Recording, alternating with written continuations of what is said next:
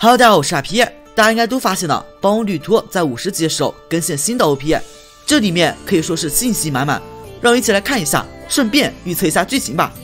首先看到冠军丹帝居然和小智等人一起，旁边还有一辆车，推测他们会因为什么事情一起旅行一段时间。接着一幕信息量巨大，小春在摸一只加奶地区小火马，结合之前官方给出的情报，果然小春收服了他。另外这一部里还有很多陌生宝梦，比如海流兽、虎虎、盖盖虫等，很明显是主角队的，大概率全是被小豪一球收服的。接着剑盾最后一只御三家敲鹰猴终于登场了，他跳到小豪和小智脸上，两人都没有抓住他，看起来也是一个调皮捣蛋家伙。至于到底是谁收服他，我还是猜小智吧，毕竟小豪都有2只御三家了，再给小的话简直是天理不容。下一幕水军、炎帝和雷公3只神兽一起登场，收服是不可能的，但会发生什么事情呢？还是值得期待一下的。接着是配角登场，大博士、英语博士、索尼娅博士，还有之前和小智对战过的可爱妮和彩豆。可爱妮有可能会再次和小智对打，至于彩豆就不用想了，小智一定会向他挑战第3次的，毕竟还没赢过呢。卡索地区钢系天王也出现了，他大概率也是参加世锦赛的，有可能是8大师之一。之前预告帮助大葱鸭特训，不知道世锦赛会不会遇到。接着就是最令人激动的老朋友回归了，没错，爱丽丝和小茂也要回归了。爱丽丝修炼这么久，回来参加世锦赛也是合情合理的。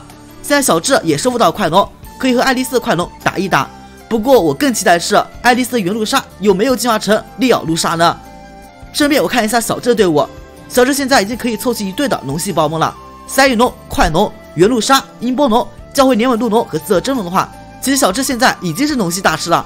若制作组敢玩的再大一点的话，让爱丽丝直接变成游戏中冠军的设定，直接以8大师的身份和小智打，那就更有看头了。原以为爱丽丝回归就很惊喜了，没想到下一步小智的青梅竹马小茂也要回归。小茂在 DV 篇章里已经改行当宝梦博士去了，现在根据官方推特的说法，他要挡在小智面前，意思是他闲着没事又捡起训练家这一职业，准备和小智再来打一打吗？比起这个，我更希望他以前辈的身份来教训一下小豪，让他别一球够了。之前加莱主线结束了，但是并不代表凯之孤岛和怪人雪原不去了。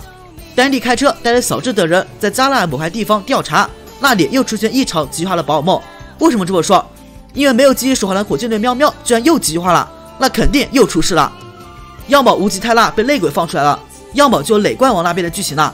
下面一幕是小智和小豪穿过除了美露梅塔和马吉亚娜之外的历代幻兽，这幻兽大概只是个幌子，不会在动画中出现，就单纯走个过场而已。最后一个画面是皮神跟丹帝喷火龙对打，嘿嘿，这个就应该很精彩了，不过肯定是喷火龙赢。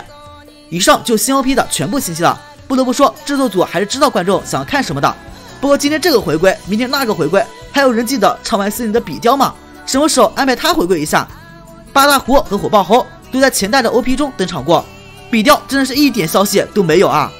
我是卡皮，咱们下期见。